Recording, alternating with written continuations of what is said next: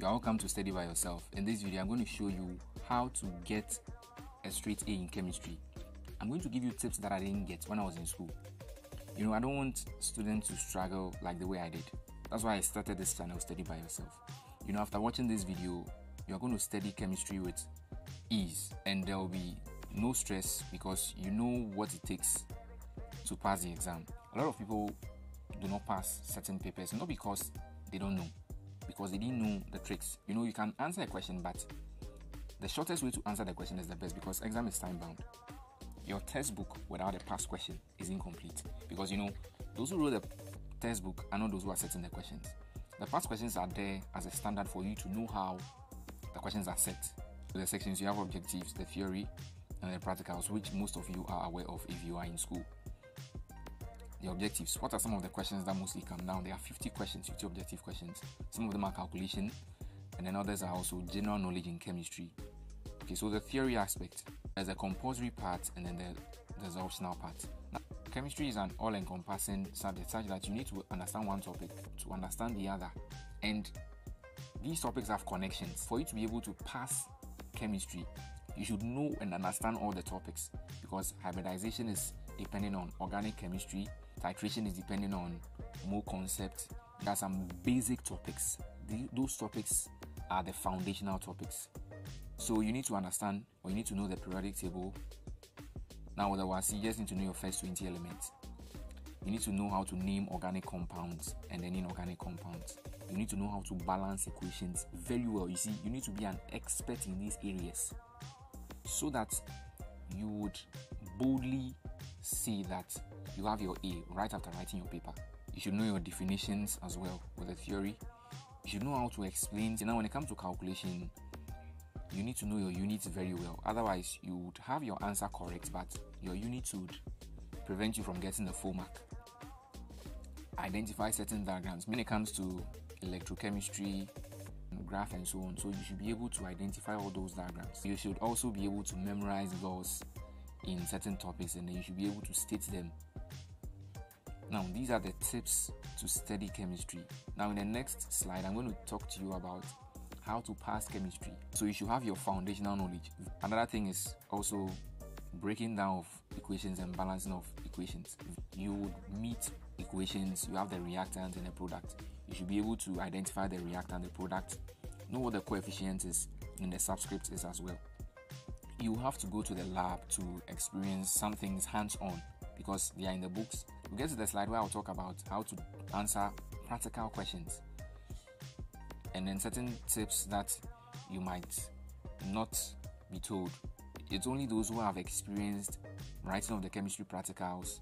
They are those who can tell you what to do and what not to do. It's one thing to know something, and it's another thing to be able to put it into practice. You can hear about something, when you're asked to do it, you can even memorize the steps and describe it. But when you do it, that is when you know that you don't put A in B before putting B in A. Now you should also practice problem solving, and your past question will be there to help you know the type of problem solving questions you can be asked. Because some of the questions that are asked are actually not in your textbook. You use different learning resources. Chemistry is such that you don't see whatever you are told. You are told that there is a chemical reaction, hydrogen atom is reacting with oxygen atom and so on. You are not seeing it. So use different textbooks, watch videos, use images. You can go online, ask questions. Don't take it as it is. Don't do rote learning. Just memorize it and then pour it. Most of the questions that you are asked in your WAEC final exam are practical. Some people write the WAEC to enter universities outside West Africa and so on. So the questions need to be standard. To be able to pass the WASSCE, you should be a master. You should gain mastery over the topics. Reflect and learn from mistakes. As students, we are always told not to make mistakes. We don't want to see our mistakes, but making mistakes will help you to know where you are falling short, where your weaknesses, so that you give attention to your weakness. If you are always getting everything right, you don't know what you don't know. Until you know what you don't know, you wouldn't give attention to your weakness. After you are done writing maybe your mock, or maybe a school exam or a quiz or a test, pick your paper and then look at the mistakes you made. Pick a previous year paper, look at the mistakes.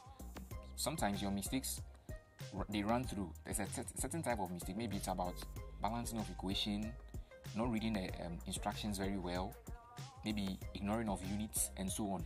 So when you get to know the mistakes you mostly make, you give attention to it so that you don't make those mistakes again. The exam is a stage for you to perform. You can't afford to fail your final exam. Whatever you do before the WAEC exam is like a training phase. So go all out, push yourself during your training phase so that you know where you need to give attention to. Now, tips to pass chemistry.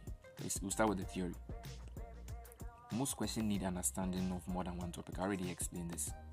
After you are done with the syllabus, when you look at the topics, you can see a connection between them. Use the correct units, as I said, in calculations. Now with the practicals, read volume from the meniscus. You are going to be using the burette, the pipette, and so on. You're going to be measuring the volume of liquids and so on. You're also going to be looking at qualitative, which deals with identifying precipitates, color changes. You know the difference between yellow, pink. You should be able to identify precipitates, cloudiness.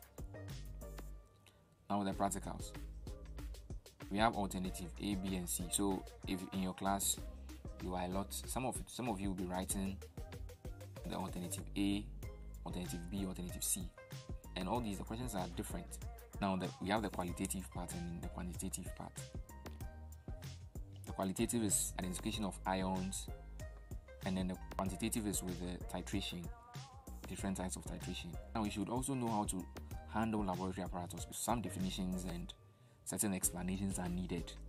Now to my favorite part, which is the WAEC chemistry topics that are most likely to drop. We have the atomic structure, periodic chemistry, atomic size, ionic size, and so on, interatomic bonds, then mole concept, then chemical reactions and equations. Now nuclear chemistry, state of matter, energy and energy changes, rate of reaction, chemical reactions, chemical equilibrium, acid, base, and so on. So the next one is solubility, redox reaction, chemistry, industry, and environment. I wouldn't want you to just watch this video and just go away. There are other videos I have made on WAEC Exposed. So I would likely urge you to click on the video floating on the screen to help you pass another subject